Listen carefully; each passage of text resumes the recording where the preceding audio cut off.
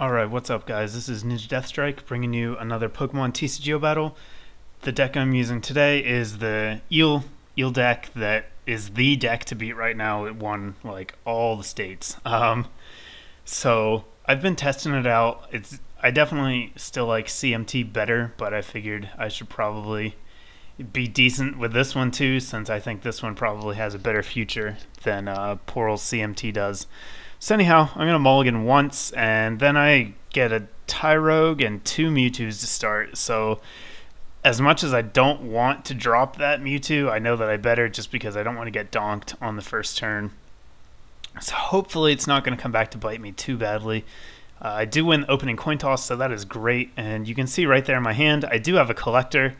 I really like Collector in this deck just because you need more than one thing. Like, I know a lot of people have switched over to Dual Ball because it's faster, but for me personally, I like Collector. That's just what I like. So you can see there, I had the Smeargle. That does help offset the Collector a good bit, since I can, Collector for Smeargle and then use Portrait to get a new hand anyhow. So I think they pair really well together, but I actually opt to go for the Thunderous just because I see he has that lone Skarmory there on the bench, and I can threaten a turn 2 Disaster Bolt and a knockout. So there really wasn't a need to go for the Smeargle there. Since I have the Oak, I'll be fine next turn to get into a new hand. And I'll just go ahead and spoil things a little bit now. This match is not the closest, but it is a great object lesson about why you do not try to build an entire deck around Scissor Prime. I just posted my take on the Scissor deck, and this is the other option that some people have gone with, but you'll see right here, it just can't stack up to a lot of the decks, because this guy's got good cards. His deck, it doesn't work. Scissor doesn't work by itself. It needs to be an auxiliary and not your main focus of your deck, or it's just going to fall apart. So he P-coms there for a Scyther. That's mistake number one. He tips his hand to me right away that he's running Scissor Prime. So that obviously is going to mean when I get DCEs, I only need to attach them if I'm going to be discarding them on that turn. That way I can prevent Scissor from locking me out of attacking. So I draw into my third Mewtwo there, and I just play the Professor Oak. I definitely don't want to drop another one. And he makes a really good move with the catcher early. Again, having that Mewtwo on the bench kind of biting me in the butt a little bit. I don't have a way to get it out of the active spot this turn, so I'm just going to catcher in his Scyther, just so he can't stack energies on it. And, it's not going to do a whole lot. It'll make him waste an energy if he wants to get back, but I just kind of wanted to stall for a turn. So he plays a Dual Ball. I think he got one heads, and I believe he's going to get a Clink with that. Yeah, so the theme of his deck is to use Skarmory to accelerate the Steel energies, and then have Clink set up to move them around, keep your Scissors attacking for how much they need to be, and kind of conserve it as they get knocked out. So he's just going to attach and retreat into Cleffa here, go for an Eek, which is a good call on his part. As you can see, I'm setting up pretty slowly here. This is what, turn 3? Haven't gotten an attack off yet. Basically unacceptable by today's game standards, but what can you do? So I get a heads here. I think I do, yeah, I get that other Dynamo, and you'll see, you notice that I play mostly the 40 HP Dynamo. I have one of the 30. I play 3-1 in this deck, and the reason for that is because I actually play Skyarrow Bridge. Again, it really helps out Smeargle, helps out Thunderous, and since I'm already playing Skyarrow Bridge, there's no reason not to play the 40 HP ones. I can retreat for free when Skyarrow's up, and they don't get knocked out by Tyrogue, who's definitely gaining some steam. So I kept one in there just to have an extra free retreater if I needed him, but I really think the 41 is probably safer. But it can slow you down a little bit, which kind of sucks. At the time, yeah, I just couldn't really get into Skyarrow is actually what's going on. I don't have any switches. I would love to have a switch in here, but I couldn't fit it. This list is so tight. I didn't know what to cut for it, and I'm gonna do a whole bunch of undoing here, thinking about what I wanted to do was catcher out that something on his bench and kill it, but then I realized that I can't actually do that with Mewtwo. And unless Mewtwo is retreated, because I needed that energy in the discard pile, so I just cancel that and take the prize on Cleffa with a Mischievous Punch. And get another Dynamo, which I definitely don't need. So he is going to promote Skarmory again, continue to try to set up his bench. I think, yeah, he evolves into Clang here, and then I think he gets 2 special metal energies on it, so it looks like he's actually going to try to attack with Kling, which is an odd choice.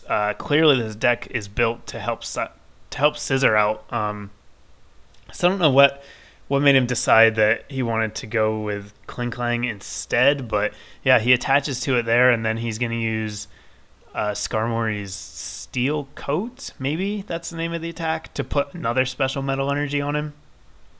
And yeah, so he's starting to power that up, which is a little odd.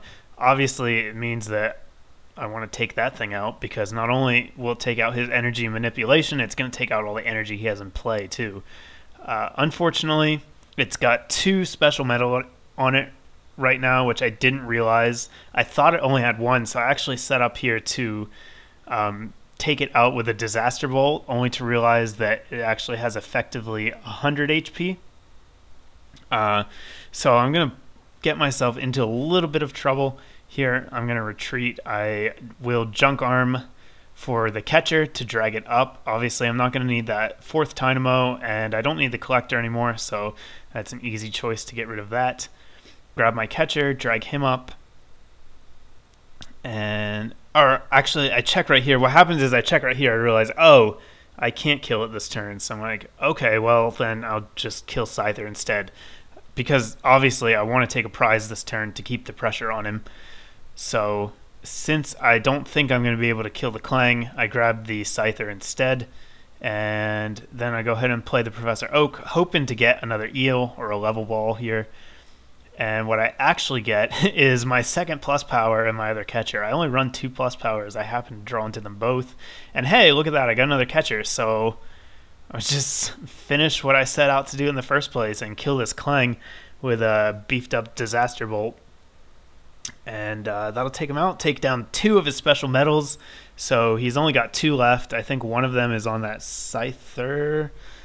And yeah, once I get all those taken out, I won't have to deal with them anymore, which will be really good. So Skarmory comes back up.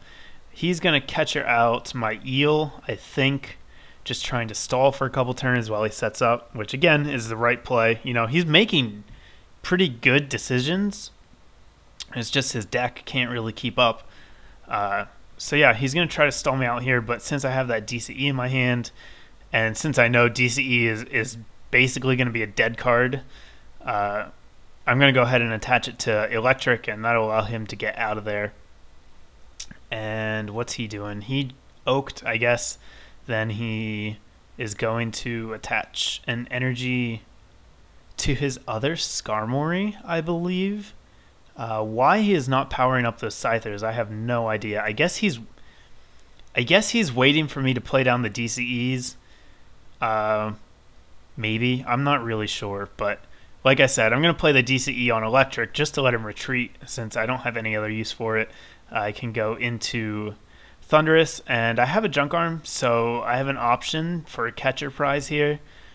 But I decide just to end instead. I'm okay. I can kill this Skarmory, no problem. And I don't really see the need to kill anything on the bench. I suppose I could have taken out that Clink, but whatever. I don't think it mattered a whole lot. Unfortunately, that end definitely hurt me. Luckily, I get the Oak off of the prizes, but I played the end just because I figured this would probably be the last turn it's really going to be useful for me at all. Once I get down to 3 prizes, it's not going to be any good, and I don't want to draw into it later, so I thought I would be safe to go ahead and use it there, but actually could have stuck myself with a pretty bad hand if I hadn't gotten the Oak off of that prizes. That was a risk that really didn't pan out. And on top of that, I gave him 2 Scizor Prime when he shoveled his hand, and a Twin, so that backfired big time.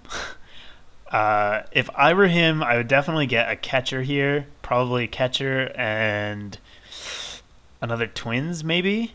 I don't know if he's got enough energy on either of those scythers to start attacking. If he doesn't, I'd get a catcher and an energy, and start doing something. Take a prize, at least knock out one of my other Dynamos. Try to stick me with just one. But since you don't get to see what they grab with twins, we'll never know. He's going to attach a steel energy manually to Scissor over there. And then let's see what he does. He actually put a special metal on this Skarmory, which was a really bad idea, because he's kind of stuck there. And then he attaches to the one, and then he uses the attack to put it onto the other. So I guess he's powering up both of them. I'm not really sure what's going on there. You can see I chose to Dynamotor onto my Electric just to help with the catcher situation again. If it gets taken down, or if I get catchered again, I want to be able to get out. So that's why I did that. And then I get another Electric. Unfortunately, I don't have any energy in my discard pile. I really need to start attacking with Thunderous so I can get some more energy in there. It's all kind of stuck on my field right now. So I check and see what's going on. One Scissors ready to go. I guess that's why he chose to attach to the other one with the steel coat. But what am I? I guess I'm junk arming for a catcher.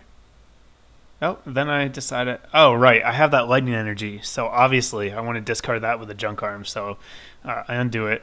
Go ahead. Get rid of the Super Rod. Doesn't look like I'm going to need it this game since I've already got 2 eels up. And just put the electric energy into the discard, because that'll allow me to Dynamotor it this turn.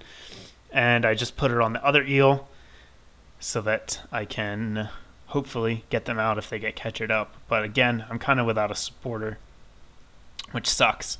And now Collector's kind of being a pain in my butt, because that could have been, something else, a Pokegear or a Dual Ball, something that might have helped me out a little bit more here. But I'm okay at this point to play the board. I've got 2 eels up, got some energies. I'm really just kind of lacking on attackers, potentially. I mean, it doesn't look like anything he has is going to be able to one-hit KO me anyhow, so I shouldn't need an attacker anytime soon, and I do have that Collector just in case. So I think, what do I do here? I actually think I end up getting rid of the Collector.